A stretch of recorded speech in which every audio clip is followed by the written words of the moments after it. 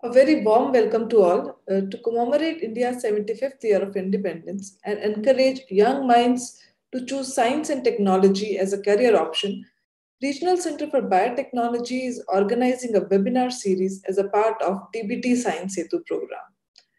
Today's webinar is prepared by our young and bright students, Lavi, Smriti, Naman, and Krishna. They will showcase the life and works of eminent scientist Dr. Darshan Ranganathan, who was known as one of the most prolific organic chemists in India for her work in bioorganic chemistry and also in simulating protein folding. And in addition to the presentation, we will also present a virtual tour of RCB campus and its facility, which will be followed by a question and answer session with Dr. Rajinder Murtiani, who is assistant professor at RCB. Now, without further ado, let's invite our team for the presentation. Thank you.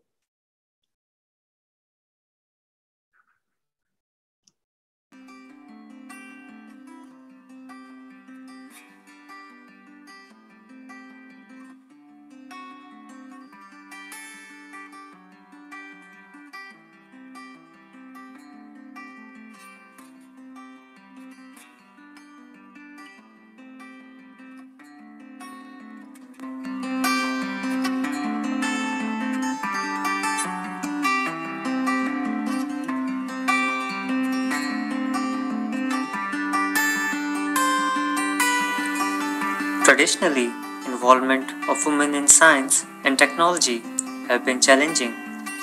Our cultural and social framework have made it difficult for women to succeed in science in the past century. Yet, several Indian women scientists have contributed immensely to science and technology. But somehow, their contributions are not been talked about and have been forgotten with time. If we examine deeper in the pages of history, we will see that the contribution of women in science has been incomparable.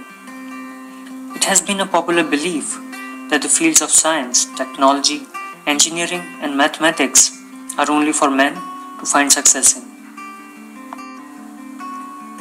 One of the many women who defied this notion and tread solely, making her own trail, was Dr. Darshan Ranganathan. Dr. Darshan Ranganathan was a prolific organic chemist who worked in bioorganic chemistry, protein folding, and supramolecules. She was more than a star, she was a comet in the chemical horizon, shedding brilliance at prodigious cost of energy and vanishing at the apex of her career. Darshan was born in Karol Bagh, New Delhi on 4th of June 1941 and was the third child to Sri Shanti Swaroop and Srimati Vidyavati Markan. Even at the young age, she was full of life and was fond of music, dancing and drawing, excess of which many times got her in trouble. Dr. Ranganathan completed her early education in Arya Samaj Girls Primary School, Delhi, and Indraprastha Higher Secondary School. Darshan was a brilliant student and always stood first. Her teacher, Miss S.V.L. Ratan, greatly influenced her to pursue chemistry and make a career out of it. Darshan went to Delhi University for her doctoral studies, and there she worked under the guidance of legendary Professor T.R. Sheshadri, who was a chemist, academician, writer, and HOD of chemistry at Delhi University. She completed her PhD in chemistry in the year 1967. While pursuing her PhD, Darshan was hired as a lecturer at Miranda House College and later became head of the chemistry department in the same college.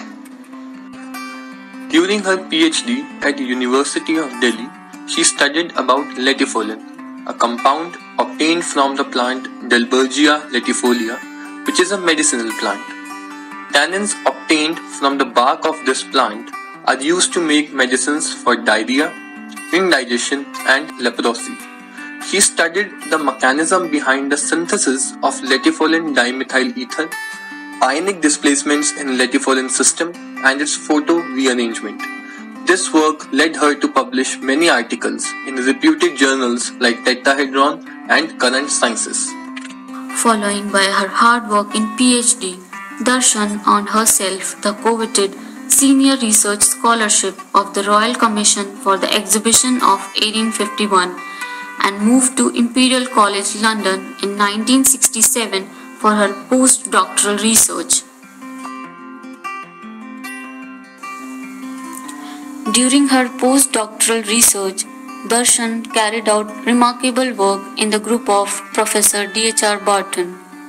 Professor Derek Harold Richard Barton was an English organic chemist and Nobel Prize laureate for 1969.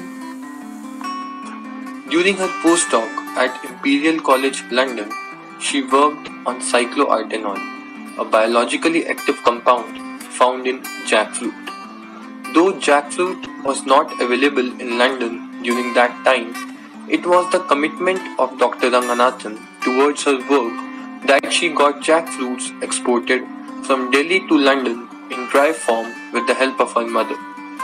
Work from Dr. Barton's lab had so much impact that it is discussed even today in group meetings of various laboratories.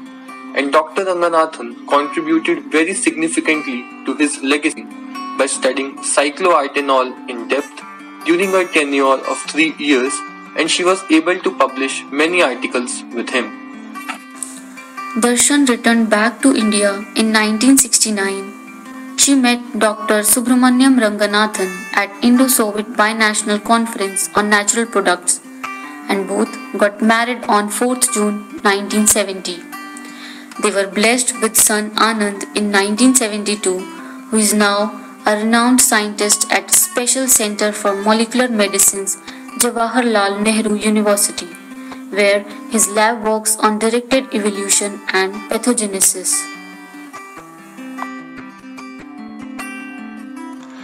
On 16th June 1970, just 12 days after her marriage, Darshan joined her husband's lab at IIT Kanpur as a research fellow. The implementation of an unofficial rule prevented spouses from joining the same department in the research institute, though at that time she had no fellowship but was extremely happy to work in the laboratory environment. Dr. Subramaniam Ranganathan was an incredibly supportive husband, something that was very uncommon in the societal context of their time. They worked together at IIT Kanpur for several years. Dr. Subramaniam writes and quote, "I told her that from the very first day we would share my resources as an assistant professor of the department by the way of students, equipments, chemicals, project funds, and that we will work in different domains of research." Though she did not have any permanent position at IIT Kanpur, Darshan did exceedingly well on her own. She published independently and became member of the Indian Academy of Sciences. At IIT Kanpur, she went on to author many books with her husband, such as Challenging Problems in Organic Reaction Mechanisms in 1972 and Art in Biosynthesis, The Synthetic Chemist Challenge in 1976. One of their most famous books is known as Current Highlights in Organic Chemistry. Not only did this book gain world recognition, it also pioneered the research into figuring out organic reaction mechanisms. Yes, those are the same reaction mechanisms so widely and essentially taught in school today. At IIT Kanpur in 1974, she published her first JAX paper, along with her husband, in which she communicated for the very first time a one-step reaction mechanism for synthesis of prostaglandin intermediates. She continued to work in her husband's laboratory for many years and published articles in great numbers. She brought in a fresh wave to organic chemistry, with most problems having their roots in manifestations of the nature. She ventured into domains that others feared to tread and she succeeded brilliantly. Hans Krebs, a renowned scientist which all of us are familiar with, received 1953 Nobel Prize for Physiology and Medicine for unraveling the process of excretion of urea by Krebs cycle. Dr. Ranganathan demonstrated in her laboratory the chemical simulation of this process, which was a magnificent achievement of her research career.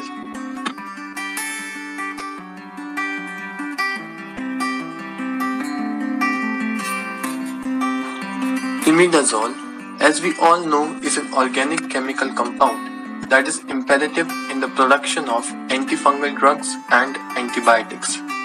ATP imidazole cycle was one of the reactions she simulated in her laboratory, where nature creates a daughter imidazole from parent imidazole in a cyclic operation, and she put this concept to practice by creating imidazole producing machine, that is, the autonomous reproduction of imidazole. Without it, the pharmaceutical industry would have a gaping hole. By creating a way to produce this important ingredient in the lab, Dr. Ranganathan helped us revolutionize pharmaceutics. Darshan got her first real job in 1992 at Regional Research Laboratory Trivandrum, now known as CSIR National Institute for Interdisciplinary Science and Technology. There, she set up an independent laboratory for bioorganic research. In 1998, at the invitation of Dr. Raghavan, then director of Indian Institute of Chemical Technology, the couple moved to Hyderabad, where Dr. Darshan Ranganathan became the deputy director. Her keen observation and closer association with the nature made her realize how important biomolecules are simply made by aggregation of smaller units. It ushered her to perhaps the most productive phase of her life, supramolecular chemistry. Name any example of biomolecular architecture, such as membranes, ion channels, ionophores, nanotubes, cyclic and hybrid peptides. All these she designed, assembled in a laboratory, in most cases had their structure established by X-ray crystallography. She studied their properties and compared with that of natural system. She became a wizard in conjuring supramolecules such as hairpin loops, double helices and beta sheets, etc. She played on molecules like an instrumentalist and creating divine melodies with minimum tones. Not only Darshan was a world-renowned organic chemist herself, she also worked with some of the most remarkable female scientists around the world. The most notable of her collaboration was with Dr. Isabella L. Carley. Isabella was from the Laboratory for the Structure of Matter, Naval Research Laboratory in Washington, USA. She and Darshan worked together for 7 years but never once met. At a time when technology was not as advanced and overseas communication was purely through written word, these two women managed to leap through barriers in the progress of science around the world. Together, they published around 24 papers with many articles in JACS, an international journal of peptide and protein research. Darshan was one of the most prolific organic chemists in India. Like crystals of glutamate, cysteine, perfectly aligned nanotubes and double-barrel nanotubes. In last 5 years of her career, she had published 16 papers in the Journal of the American Chemical Society, 6 in the Journal of Organic Chemistry, and many others. During all these years in research, Darshan received many accolades, such as National Science Academy Fellowship in 1991, the Indian National Science Academy Award in 1996, A.V. Ramarao Foundation Award by JNCSR in 1999, Third World Academy Sciences Award in Chemistry in 1999. Jawaharlal Nehru Birth Centenary Visiting Fellowship INSA in 2000 and Sukhdev Endowment Lecture from National Chemical Laboratory. In describing Darshan's personality, Dr. Subramaniam remembers and writes, with her expensive Kanjivaram saris and the big red bindi on her forehead, she always appeared elegant to the extent that after one of her lectures at a symposium in Bangalore, a German professor commented that she reminded him of a picture of an Indian goddess. We all laughed at the time, but I think this statement in fact summarized everything about Darshan. Her great warmth, quiet dignity, humility, equanimity, and fortitude. During 1995 to 1996, Dr. Subramaniam had a severe attack of brain TB. He writes, Darshan literally saved my life at her own cost. But the dices of her destiny turned and she was herself diagnosed with breast cancer. The first evident instance of her illness was seen during her acceptance speech in Tehran, but the discomfort was attributed to a problem in her respiratory tract. She had been detected a small growth in her right breast but did not tell anyone. By the time anyone knew, growth was large and mastectomy was performed soon. Unfortunately, metastasis was detected in mid-2000 and in spite of all that anyone could do, she passed away on 4th June, exactly on her 60th birthday in 2001. Although she was suffering immensely, she worked hard to the very end, and no one could believe that seeing her ever cheerful demeanor. In a world where the representation of women in the fields of science, technology, engineering, and maths was quite low, the legacy left behind by the women like Darshan was a guiding force for many girls who want to make mark in the field of science.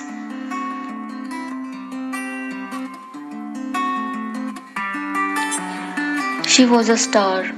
For such a wonderful human being, the end should come so early and so painfully is indeed a cruel twist of destiny. She fought her long suffering just as bravely. Dr. Subramaniam says that their time together were the golden years that went by, a dream never to return. One of the greatest feats of Darshan was she single-handedly funded most of her working years through fellowships without any position. With all the hard work and excellence, Darshan achieved unparalleled heights in organic chemistry.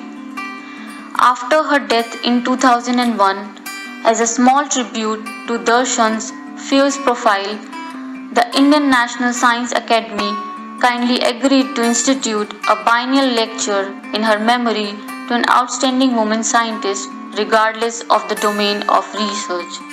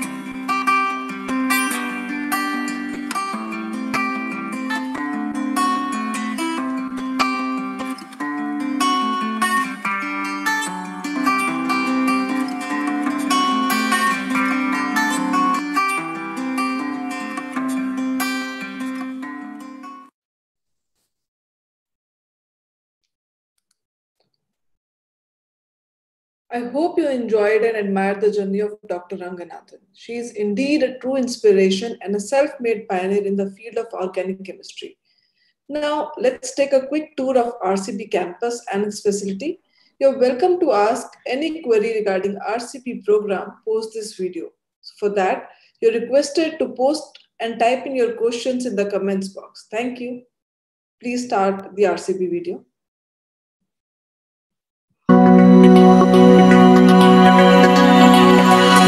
Regional Center for Biotechnology is located in a tranquil environment along the Gurugram Faridabad Expressway. It is an autonomous institute established under auspices of UNESCO by the Department of Biotechnology, Government of India.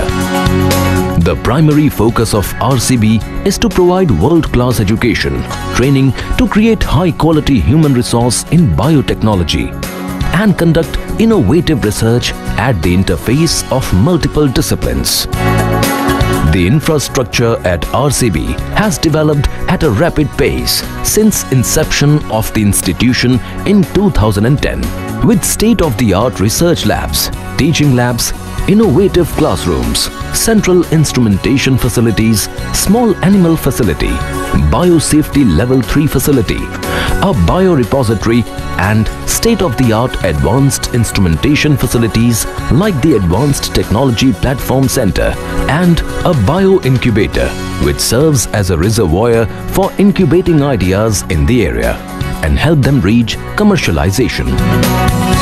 There are various areas of research in RCB. The research group under the area titled Cell Biology, Development and Behavior focus on unlocking the secrets of cells, how they divide and how stem cells develop into muscle, in addition to studying the cellular and molecular origins of how organisms behave.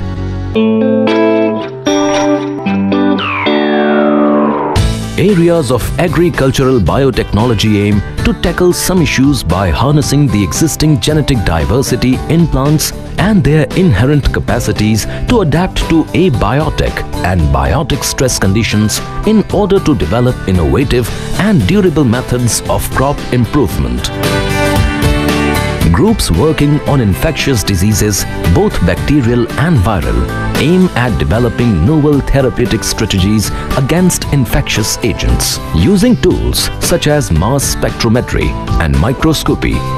These researchers will shed light on cellular and molecular basis of bacterial infection and the response of the human host towards these infections. They are trying to find novel solutions to protect the people against diseases such as chikungunya virus, Japanese encephalitis virus, and dengue virus.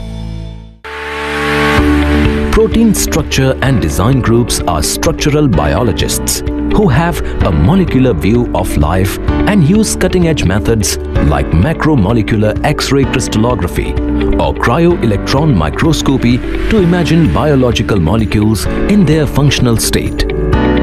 This information is used to develop novel therapeutic strategies against pathogenic bacteria and viruses, and for protein engineering to prepare molecules with desired properties. Researchers at RCB are also working towards developing innovative biotechnological applications such as novel drug delivery systems, new diagnostic tools, novel engineered protein with improved desired proteins, and improved methods to obtain desired products in large scale. These researchers subject laboratory and clinical samples to cutting-edge microscopy, proteomics and genomics methods coupled with flow cytometry to shed light on the etiology of disease and utilize this knowledge to identify solutions to these disorders. The quality of research conducted at RCB is excellent, with faculty winning top honors like the Shanti Swarup Bhatnagar, the National Bioscience, the Innovative Young Biotechnologist Awards, and the Ramanujan Ramalinga Swamy and DBT Welcome Alliance Fellowships.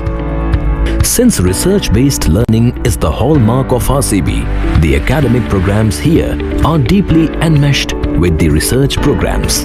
The academic programs fulfill RCB's core mandate to provide quality education and training in the area of life sciences and biotechnology. The PhD program in biotechnology is for students who are interested in working at the interface of multiple disciplines to find novel solutions for problems in health and agriculture. RCB has recently started integrated PhD program in biotechnology, offered to students with graduate degree in any discipline of science from India and abroad. The program provides extensive learning opportunities in the broad field of life sciences and biotechnology.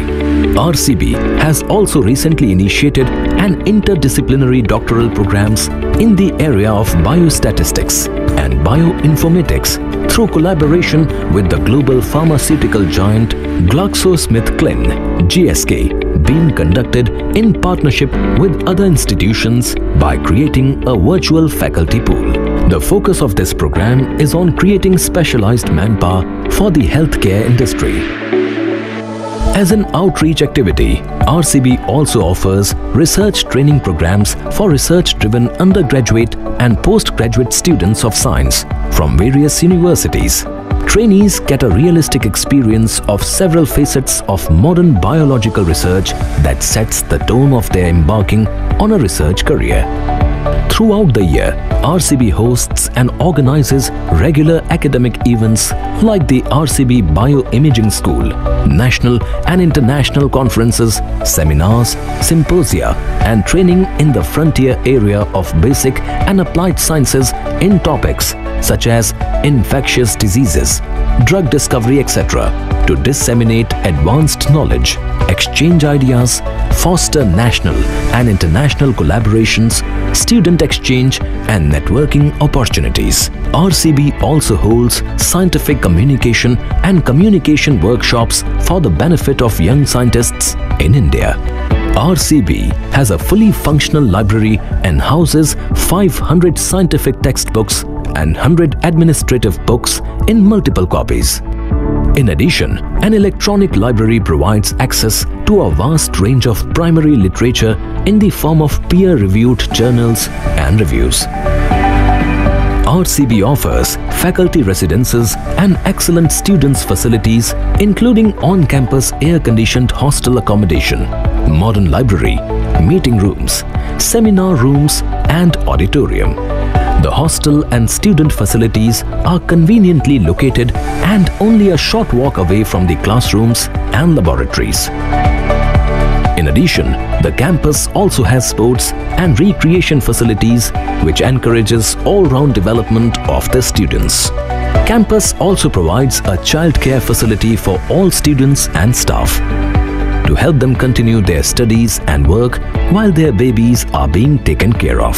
Kridangan, the creche housed in the faculty building, is an asset on campus for employees of NCR Biotech Cluster. The spacious cafeteria in the campus serves hygienic, nutritious and delicious meals and beverages at reasonable cost. RCB also contributes towards creating resource for researchers from all over India and has engaged with institutions such as the European Synchrotron Radiation Facility in France towards this end. RCB is also involved with the UNESCO towards developing policy to ensure sustainable development at the global level and specifically in the Asian region. RCB is a young institute which is growing day by day with excellent opportunities for young people to make a career in the area of biotechnology.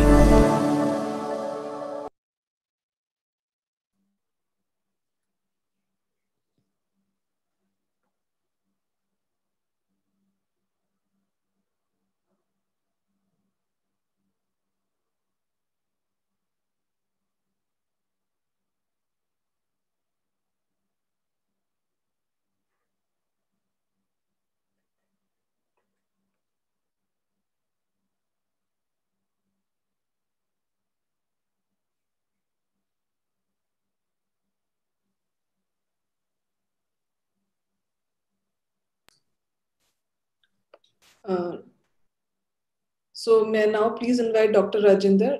If you have some questions, Dr. Rajinder, please answer those. Yeah. So one of the student is asking What are the opportunities and ways of acquiring higher education from RCB? As we just showed in the video, we have very active higher education programs in terms of integrated PhD program and a direct PhD program. And for which, for the integrated PhD program, we intake every year students, bachelor's pass out, and we look for a national level examination clearance, and we also provide a fellowship to these integrated PhD students. And one can look into the details of the program and other deadlines for applications on our website.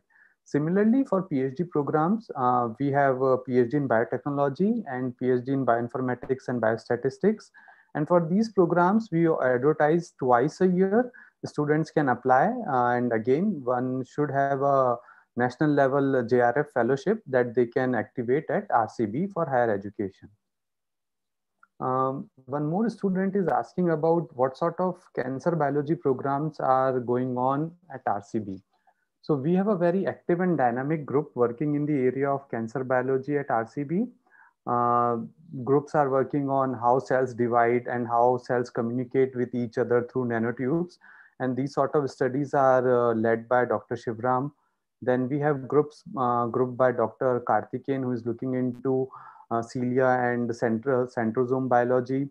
Then we have a stem cell biology group, which is led by Dr. Prasad Abnave. Our group is interested in understanding role of interorganal communication through calcium signaling and how it regulates and contribute to cancer progression. And we also have a very dynamic group looking into biomolecules and delivery mechanisms for better delivery of chemotherapeutics, led by Dr. Avinash Bajaj. And the further details of these groups and kind of research that they are conducting can be looked into at RCB website. I think these were the two questions that were from the audience. Thank you, Rajendra. I hope you all enjoyed the journey of Dr. Ranganathan, and